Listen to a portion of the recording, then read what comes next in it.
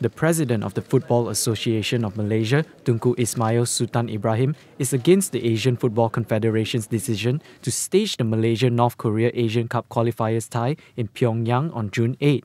He said in a statement on Thursday that it is difficult for him to allow the Malaysian team to travel to the North Korean capital due to the ongoing diplomatic row.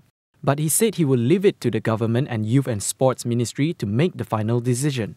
He took into consideration the safety assurance, accommodation, and food provided to the team. Malaysia is in an awkward situation where AFC will penalize Malaysia $50,000, award a win to North Korea, and eliminate Malaysia from the qualifiers if FAM does not allow the team to go to Pyongyang. As such, the FAM president said he wants the match to be played at a neutral venue. The Malaysia-North Korea diplomatic relations were strained after Kim Jong-nam, the estranged half-brother of North Korean leader Kim Jong-un, was assassinated at Kuala Lumpur International Airport 2 on February 13.